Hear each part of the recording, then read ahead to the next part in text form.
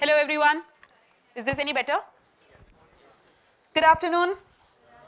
Something no one has yet had a chance to say to this group yet. How's everyone doing? Good to know. Just before I get started, I think they are fixing the deck anyway. Just want to get a quick sense of the room. How many people here are students? How many people here are full-time working professionals in roles with tech? How many people in tech, semi-tech, but not roles which are necessarily full-time tech? Got it. Anything else that I'm not yet covered in the room just to understand? Somebody else with any other background, any other interest? Entrepreneurs, interesting. Very cool. Good to know. Thank you. Cool. Good afternoon, everyone. My name is Nidhi Anarkat. I'm a co-founder and CEO at Navgurukul. We are talking about FOSS here, free and open source software. I want to take a minute to take a step back from just the software aspect of it, but free and open source in general. That has been a huge inspiration for us in everything that we build at Navgurukul. So before I talk more about what that means, let me explain what we do at Navgurukul. There is a bit of context that will be helpful. Imagine a girl who has grown up in Kishanganj in Bihar. Father is a rickshaw puller, mother is a domestic cook, and she goes to government school, and until the end of her 10th standard, she's not imagined the world outside Kishanganj too much. Somehow, within 15 months of that, she ends up finding herself working at a tech MNC, just within 15 months, earning a little bit more than 25 to 30,000 per month, and having a career which seems like there'll be enough growth in tech month on month. This is exactly what we facilitate at Navgurukul. There is a student called Kajal who is from Kishanganj, whose father is a rickshaw puller and mother is a domestic cook, who we have facilitated this for. Navgurukul essentially works at the problem statement is that how do we create access to tech careers for people coming from underserved and marginalized communities who usually don't have access to these careers, especially women. In the world of tech, everybody who is sitting here knows that the percentage of female colleagues, both in colleges as well as in working spaces, tends to be less than 10%, even 10% is an inflated number. Men suffer from this for a variety of reasons. Women suffer of this for an obvious reason. And how do we solve for this is something that we are working on. Kajal is not the only person who we have done this for. We have placed more than 650 plus students in technology companies, in entry-level software developer roles. These are students who may not even have finished engineering or let alone any degree, but they have the skill sets that are required to work in software development, front-end, back-end engineering kind of roles, and that's what we facilitate. Essentially, first, before we're looking at how do we facilitate this, understanding the problem in higher education in India a little bit. Usually, affordability is a problem if we talk about the communities that we are talking about. How many people here have studied in government schools? A small percentage, understandably so, but still a decent percentage to see. How many people here have studied in a non-English medium, vernacular medium school as a part of their? Good to see this group. So then, this group can then relate to the challenges that I'm talking about. First of all, affordability is a problem for a lot of the world. Even still, India has done a good job of creating access, increasing access to higher education, especially since 2006. Since last 17 years, we have increased higher education colleges by a huge percentage. At 2006, our gross enrollment ratio was at 15%. Today, it is at 28%. At India's scale, that is a huge number. But even then, the colleges tend to be either lack of affordability is there, lack of access is there, formal education is there, language tends to be a problem more often than not, pedagogy tends to be a problem, classroom learning doesn't work for everyone. So all of these problems combined, if you think about, for example, a girl from a scheduled tribe in Maharashtra, she might not finish 10th standard or 12th standard to go to college. Even if she finishes 10th or 12th standard, having money to be able to go to college, or having a social situation at home that allows her to go to college, which is farther away, might be a problem. Somehow she crosses both of these, all of these economic, social, finishing college access barriers and reaches a college. There's no guarantee that if she finishes the college, she will get a relevant job that will make her do the upward social mobility. Because learning in colleges can be outdated curriculum, language becomes a barrier again, cultural shift becomes a barrier again, and that's the problem that Navgurukul solves for. We do 3 different things in order to solve for this same problem statement in different ways. The first thing is residential campuses, which is a physical in-person learning centers. I'll speak a lot more about it. Second is Miraki, which is our online digital learning app. And third is something called Samyarth, which is a tech cooperative of sorts. And I'll speak more about all 3 of these things. In all of these things, everything that we do is open source, not just the code that we write. There is a bunch of different code that we write for solving specific problems in all of these things. But everything that we do, our playbook is completely open source, and we would actually love if more people want to pick it up and do and replicate what we are doing, or change it and do it in a better way or in a different way. So first is residential centers. Navgurukul started with this program. This is our flagship center. The idea is very simple. Can we help people learn programming? And because programming is a signalable skill, can we make sure they get access to programming jobs even if they may not have the relevant degrees? Because people can test for skills as opposed to just testing for the degrees. Because anyway, we all know, I mean, degrees mean nothing. You could have gone to the best college and yet not have the skills, and you could never have stepped foot in a college and yet have the skills.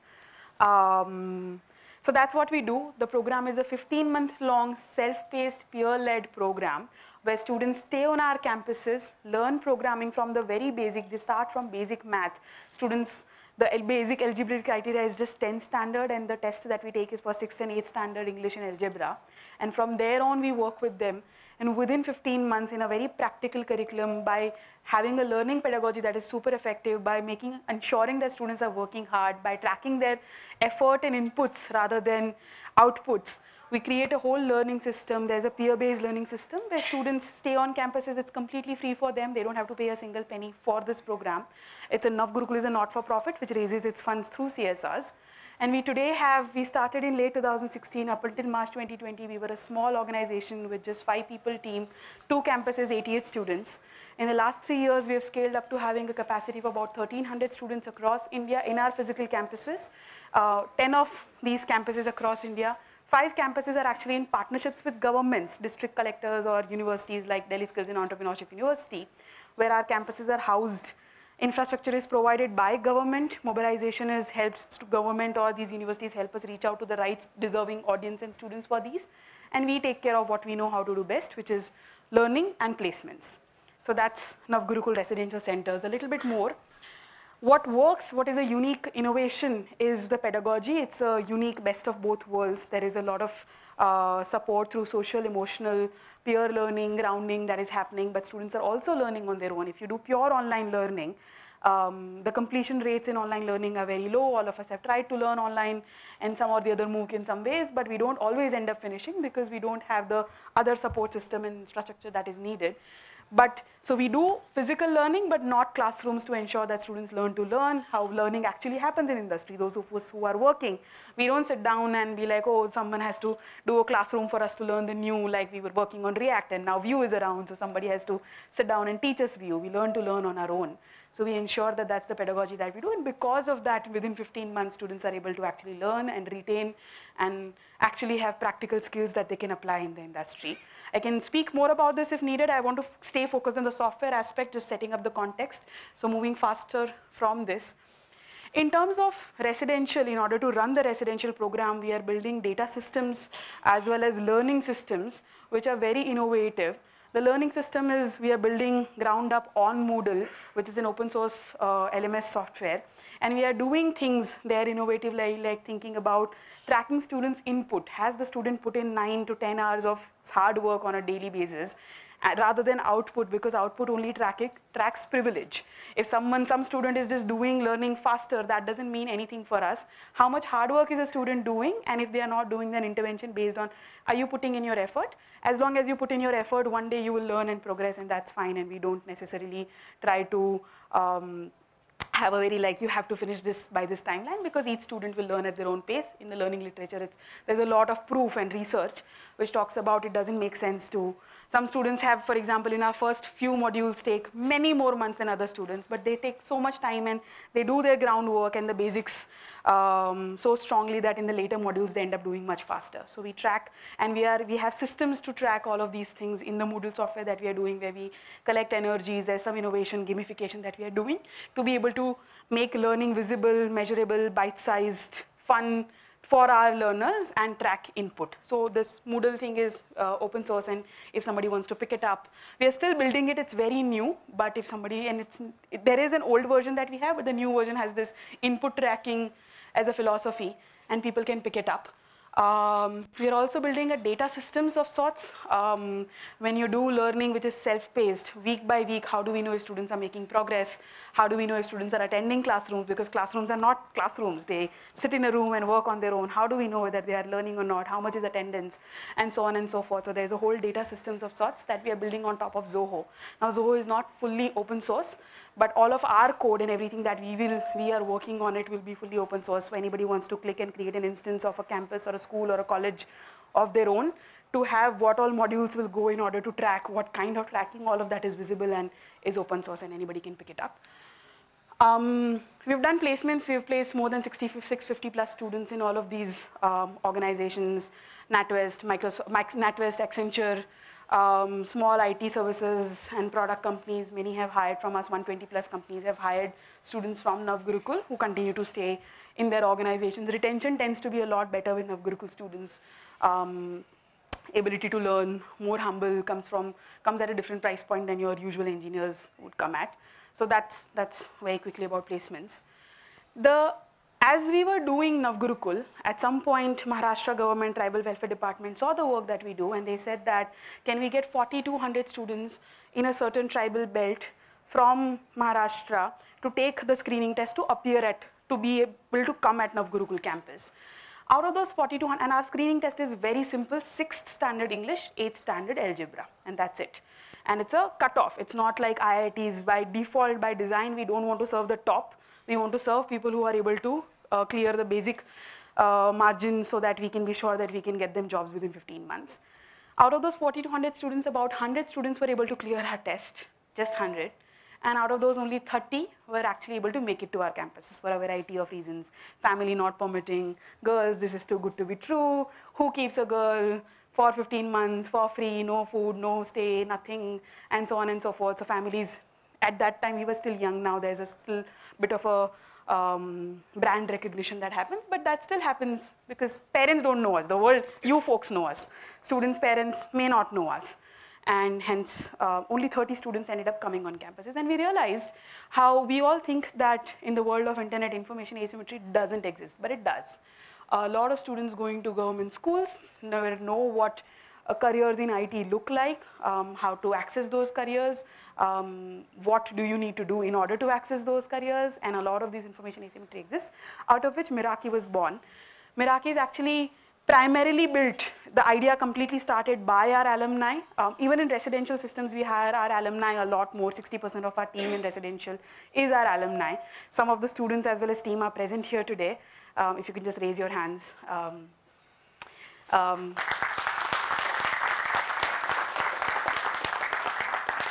Thank you. Kanchana is an alumni who is now a part of the team as well.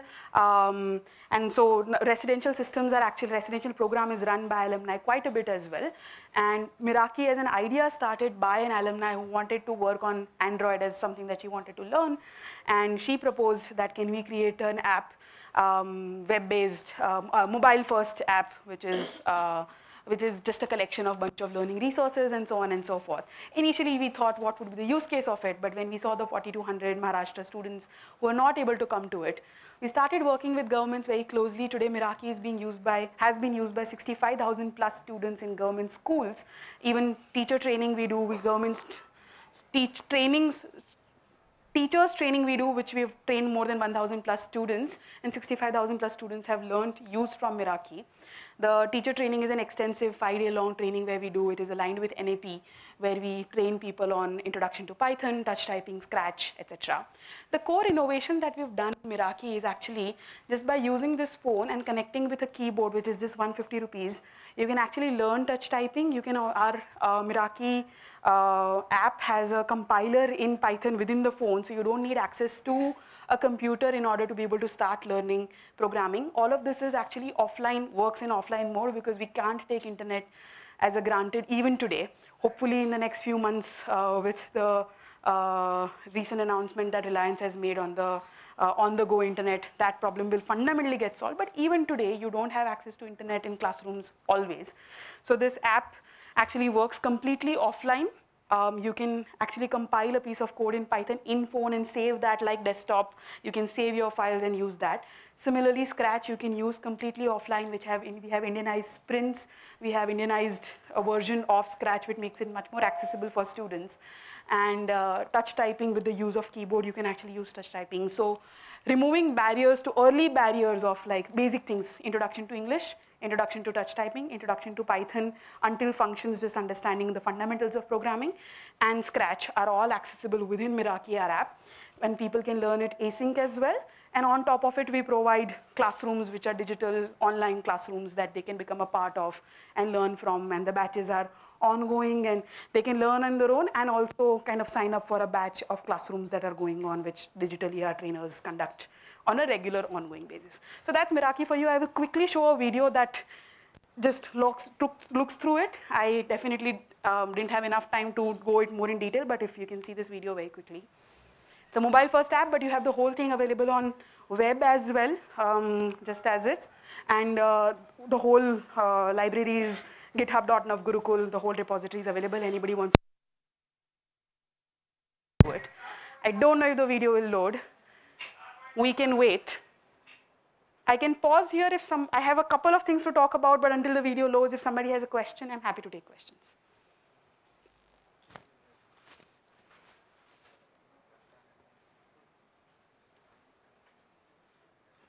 No questions? Yes. Can you talk us through the composition of your team? How do you support these students? Yes. So this is team, that slide is there. Let this load. Essentially, Navgurukul started by an IIT Delhi. I myself, com science graduate, I've studied at Harvard. And people who are com science enthusiasts got this started.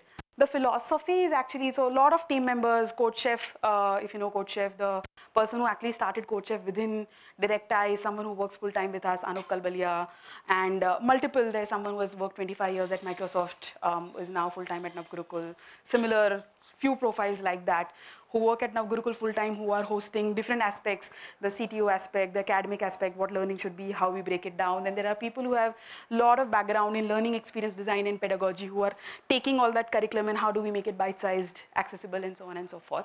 So that's the central team that talks about. In each campus, you would have a program manager and associates who take care of different aspects of learning, culture, ensuring that the campus's environment is conducive, and so on and so forth. Overall, 70% of our team is women. It might not load. Okay. Moving on from that, then thank you. I can share this video, and Meraki app is available, and people can go ahead and kind of like, it's just on Android. But to answer your question, 70% of our team is women, 60% of our team is our alumni, and then we hire people from outside Navgurukul as well, and as a combination, they serve the campuses, which are very the focus shifts from teaching to learning. So the people who are working on campuses are not called teachers, they are facilitators. So there's a fundamental shift in how learning happens, and happy to speak more. There's a lot of org rethinking that is required in order to do this stuff. So can speak more to that. Can Meraki support local languages also? Actually, it does. I forgot to speak about it. We already have all of the content is available in Hindi, and we are building content. So there's a new within work Meraki we are doing in partnership with Amazon. Meraki is fully funded by Amazon actually. Okay. And in partnership with Amazon, we are building a code for C4CA, code for climate action. There's going to be hackathons within government schools, and we are building content and sort of understanding, sort of set up content and how they can actually create solutions for climate action using Scratch within 5 different languages. Thank you. The major introduction to Python, Scratch, introduction to JavaScript, all of these content is in Hindi and English, but C4CA content is in 5 languages. Thank you. Thank you. So last thing I will just quickly talk about what the third thing that we are doing is called Samyarth. It is a tech cooperative that we are building. Very fundamentally, if you buy an Amul chocolate, 80% of the proceeds go to a farmer. And if you buy a Dairy Milk chocolate, 10% of the proceeds go to the farmer who is doing cocoa farming or dairy farmers.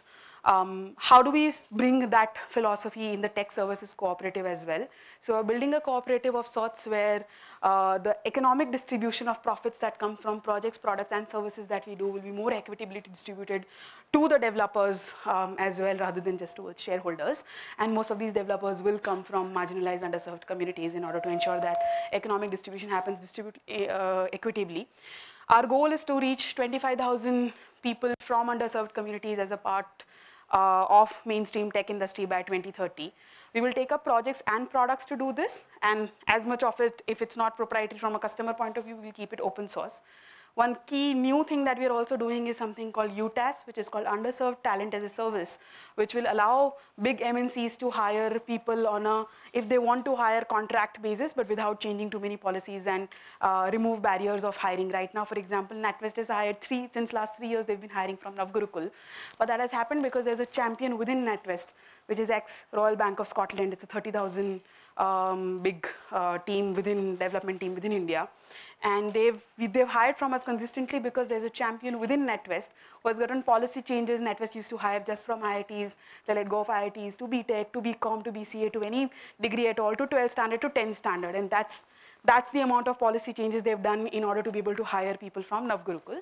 But with NatWest, with this UTAS model, we are changing that.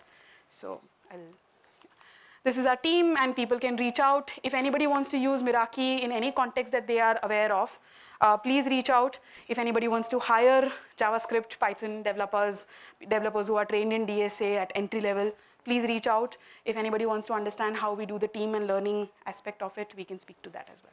Thank you.